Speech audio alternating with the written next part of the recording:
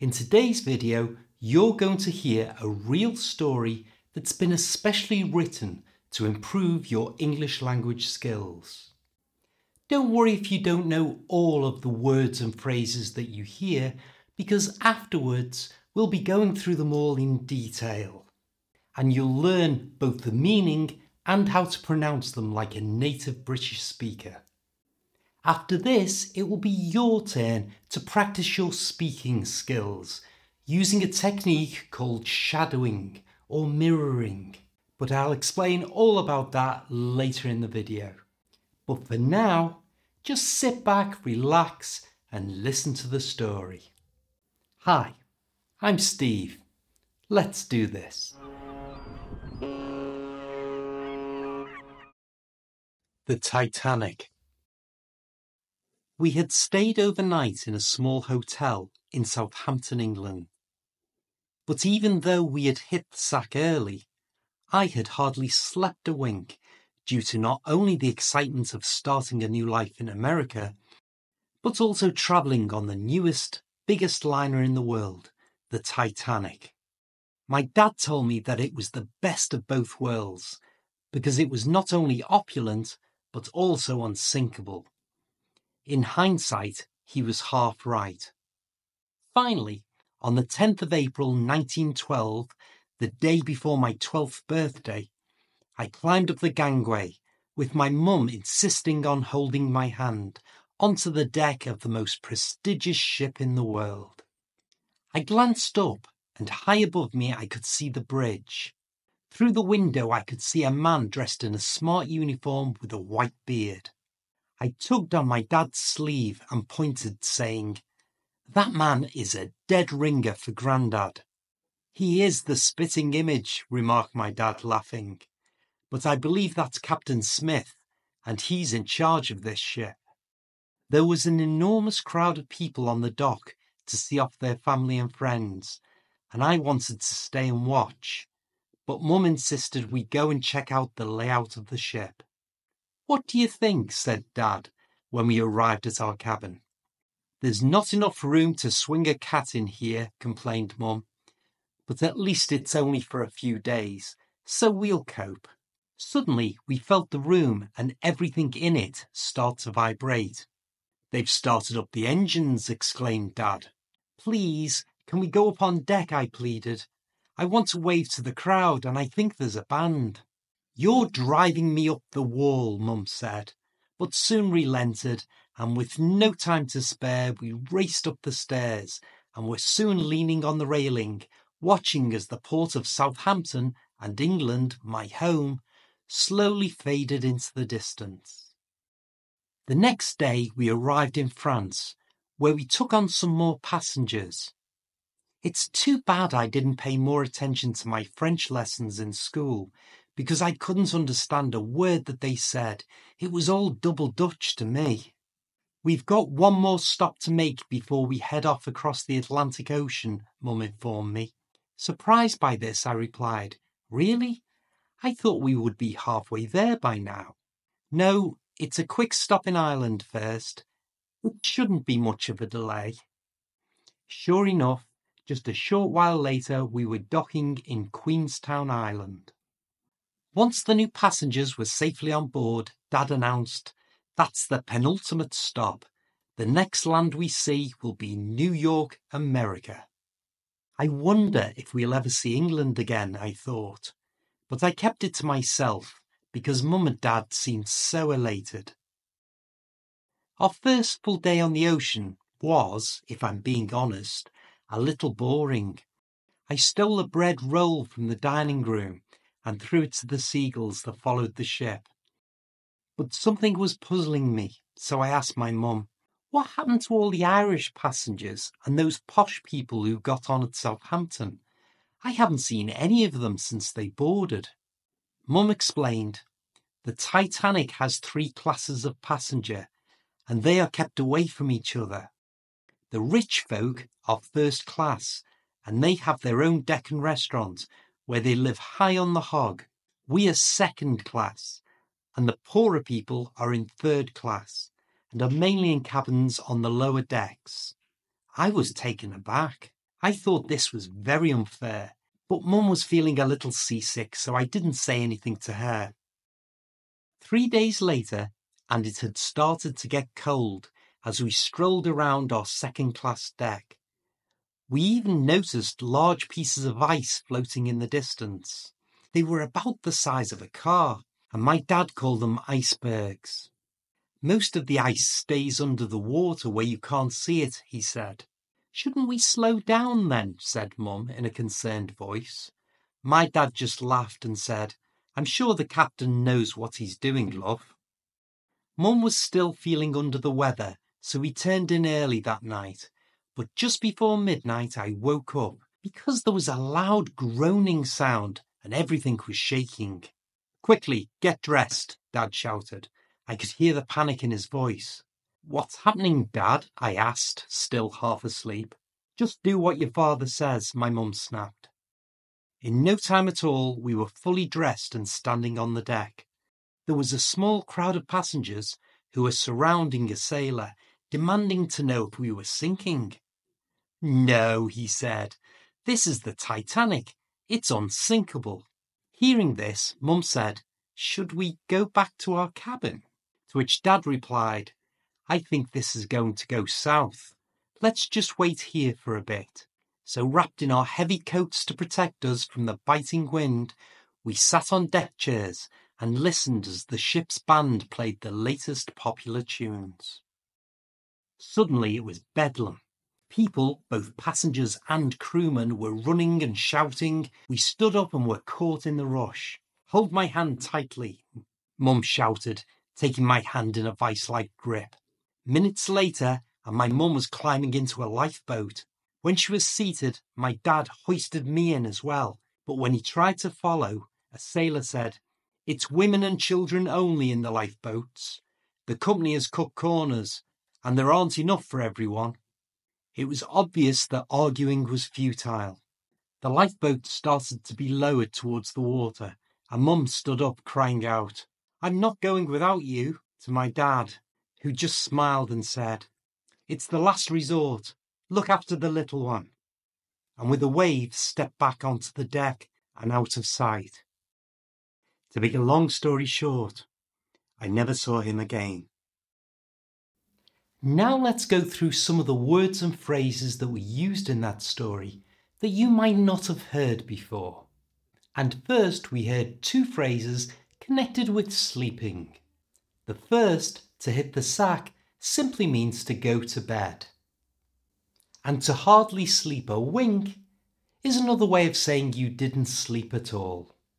The father described the ship as a liner, and by that he meant it was a large passenger ship that travels across oceans.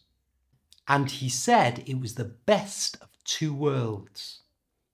And what he was saying is that it had two big advantages.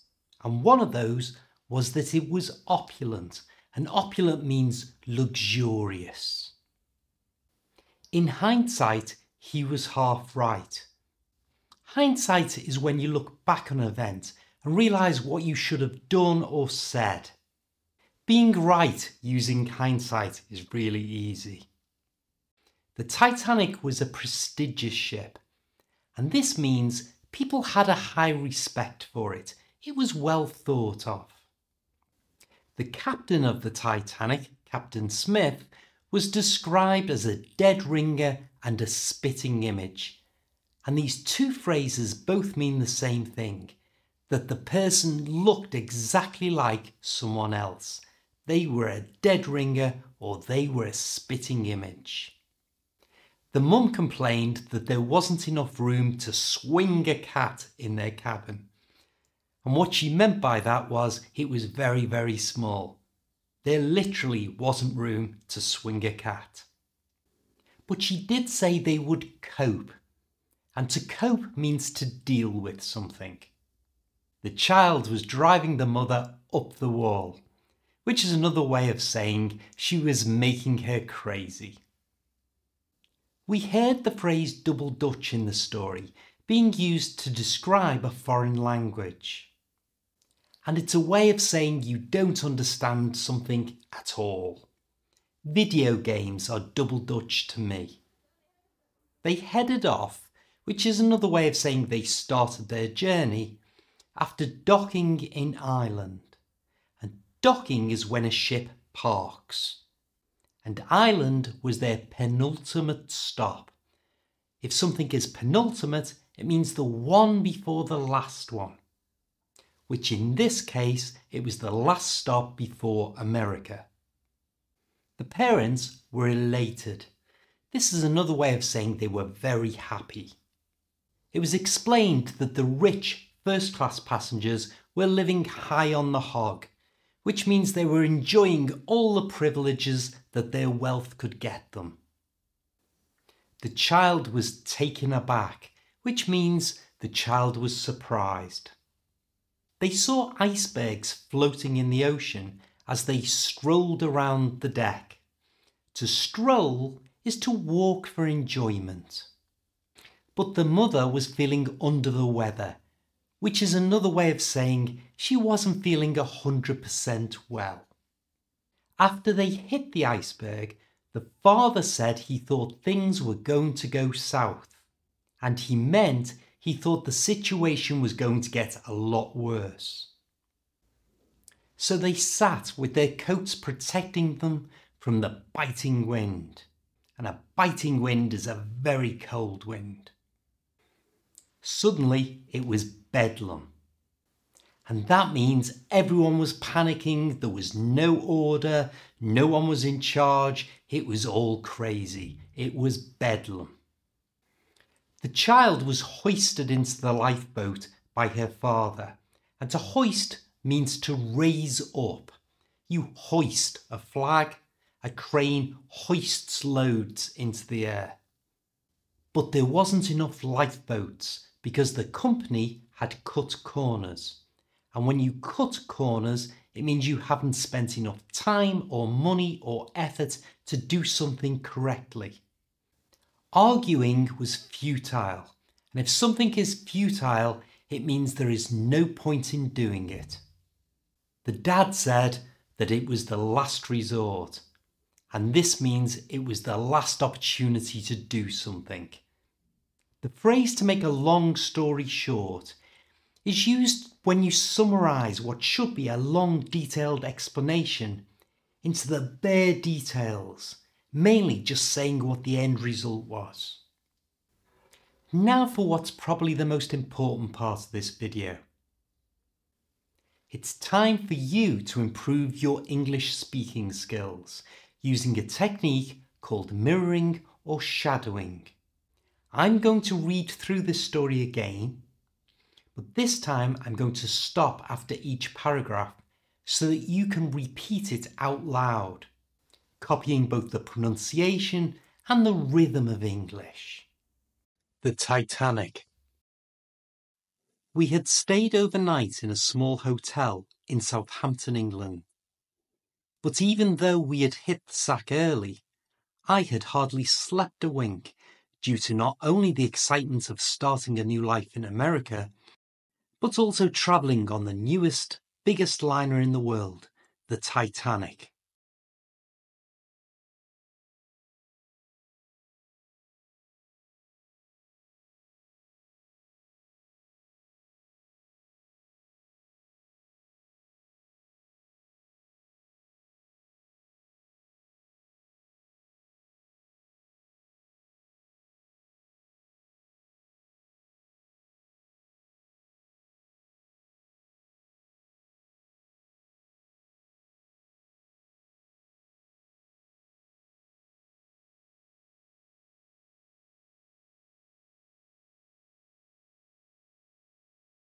My dad told me that it was the best of both worlds, because it was not only opulent, but also unsinkable.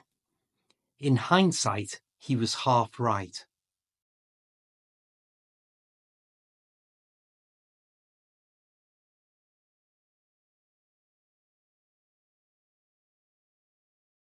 Finally, on the 10th of April 1912, the day before my 12th birthday, I climbed up the gangway, with my mum insisting on holding my hand, onto the deck of the most prestigious ship in the world.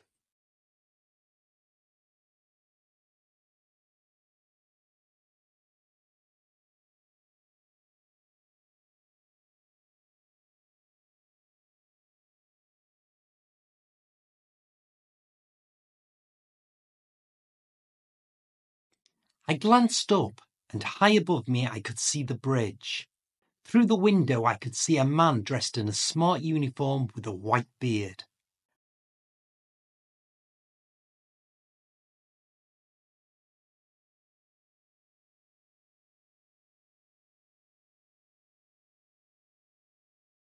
I tugged on my dad's sleeve and pointed, saying, "That man is a dead ringer for Grandad." "He is the spitting image," remarked my dad, laughing. "But I believe that's Captain Smith, and he's in charge of this ship."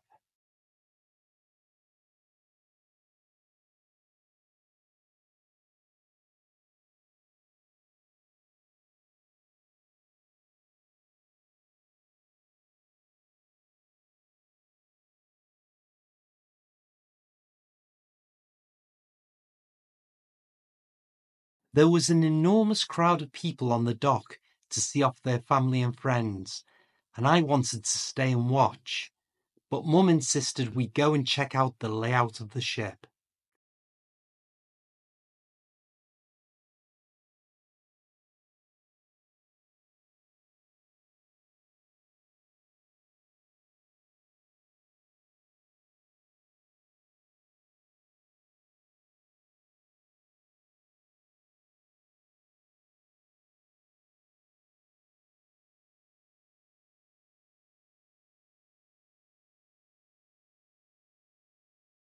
"What do you think?" said Dad when we arrived at our cabin.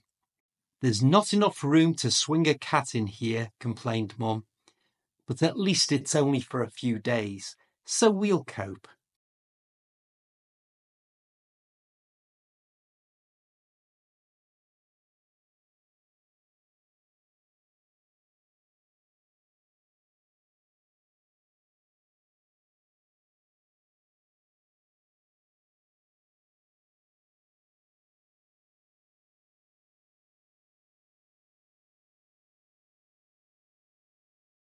Suddenly we felt the room and everything in it start to vibrate.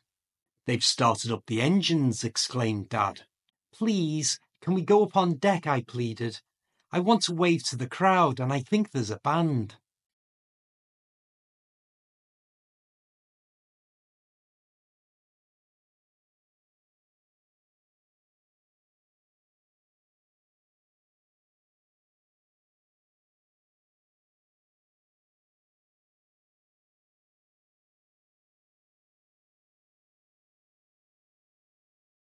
"You're driving me up the wall," Mum said, but soon relented, and with no time to spare we raced up the stairs and were soon leaning on the railing, watching as the port of Southampton and England, my home, slowly faded into the distance.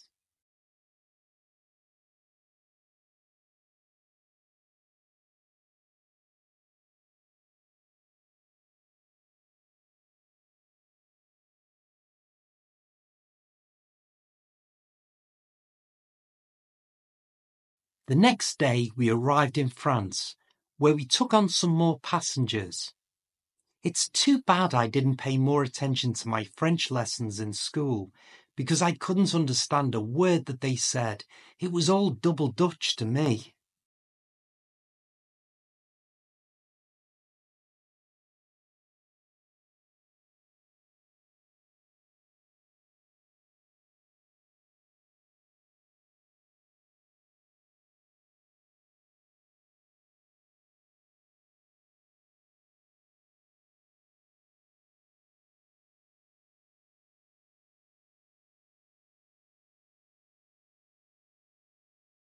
"We've got one more stop to make before we head off across the Atlantic Ocean," Mum informed me.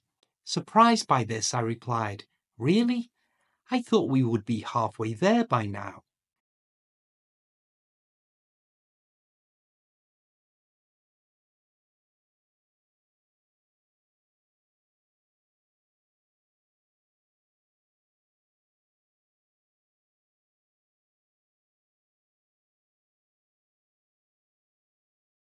No, it's a quick stop in Ireland first.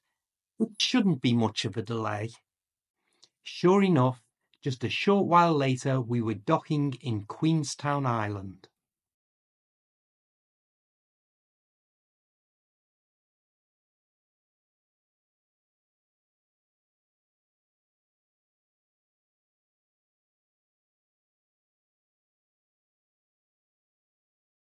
Once the new passengers were safely on board, Dad announced, "That's the penultimate stop.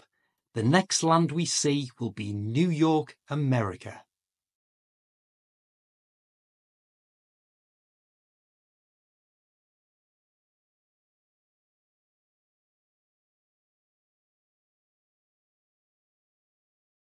I wonder if we'll ever see England again, I thought, but I kept it to myself because Mum and Dad seemed so elated.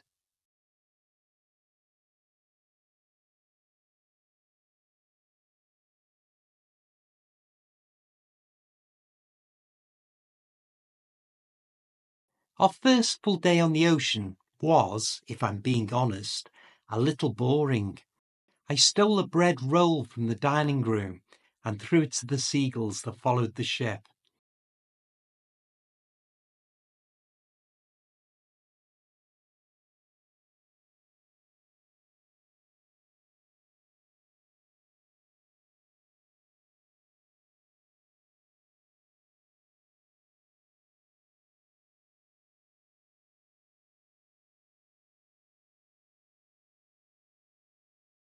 But something was puzzling me, so I asked my mum, "What happened to all the Irish passengers and those posh people who got on at Southampton? I haven't seen any of them since they boarded."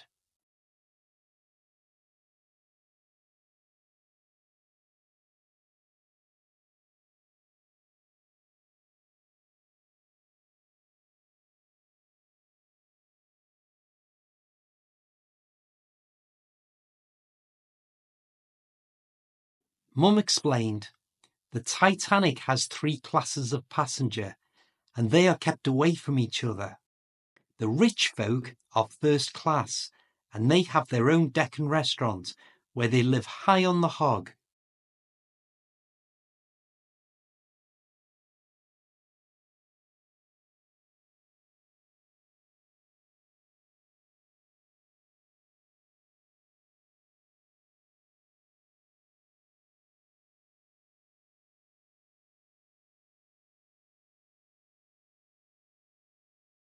'We are second class, and the poorer people are in third class, and are mainly in cabins on the lower decks.'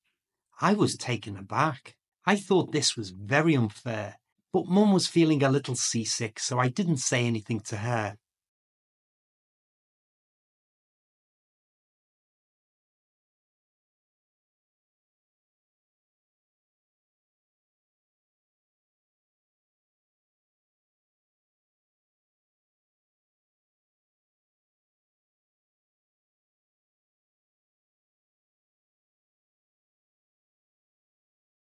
3 days later, and it had started to get cold as we strolled around our second-class deck. We even noticed large pieces of ice floating in the distance. They were about the size of a car, and my dad called them icebergs.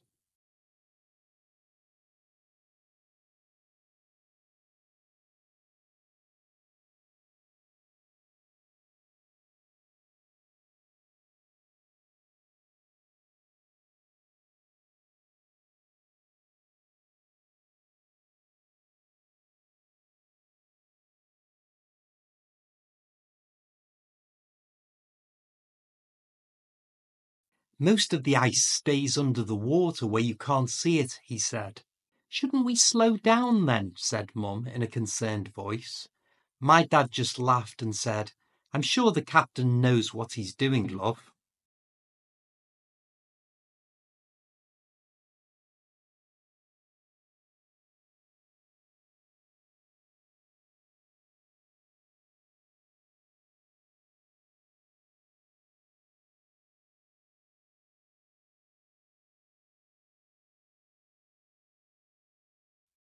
Mum was still feeling under the weather, so we turned in early that night.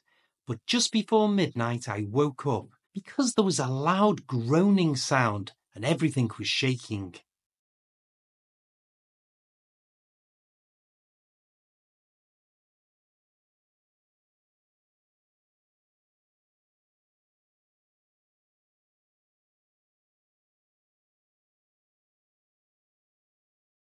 Quickly, get dressed, Dad shouted.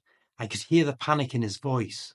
What's happening, Dad? I asked, still half asleep.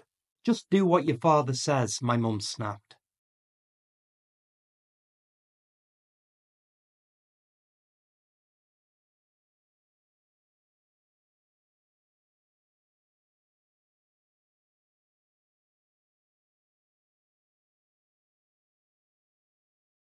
In no time at all, we were fully dressed and standing on the deck.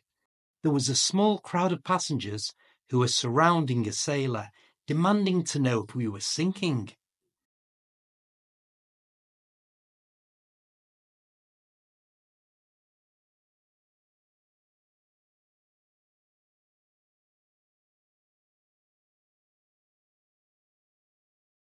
No, he said. This is the Titanic. It's unsinkable. Hearing this, Mum said, should we go back to our cabin? To which Dad replied, I think this is going to go south. Let's just wait here for a bit.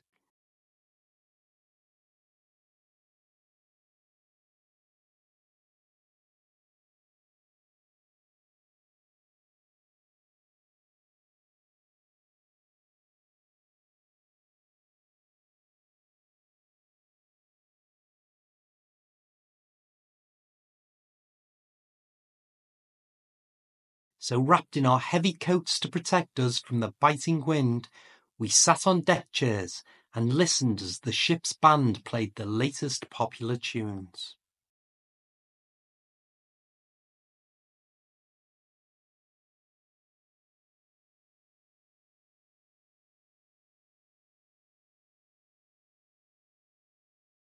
Suddenly it was bedlam.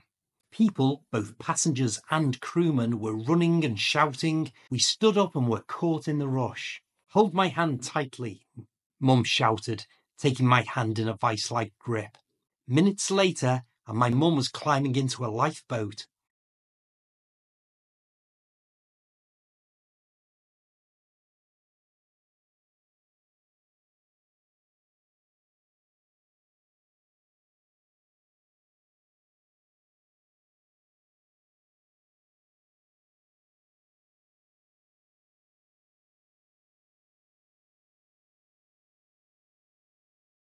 When she was seated, my dad hoisted me in as well. But when he tried to follow, a sailor said, it's women and children only in the lifeboats.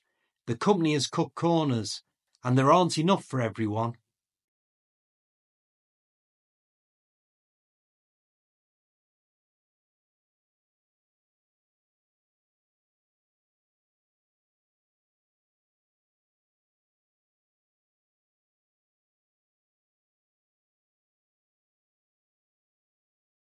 It was obvious that arguing was futile. The lifeboat started to be lowered towards the water, and Mum stood up, crying out, I'm not going without you, to my dad, who just smiled and said, it's the last resort. Look after the little one.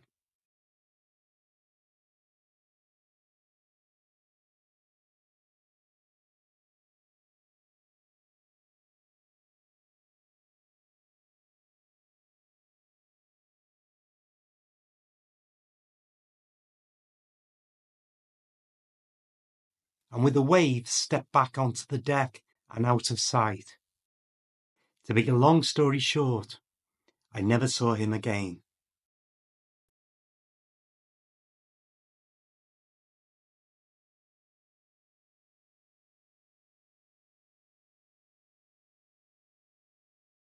For another great English language video that's guaranteed to boost your skills, click on this link. I'll see you next time.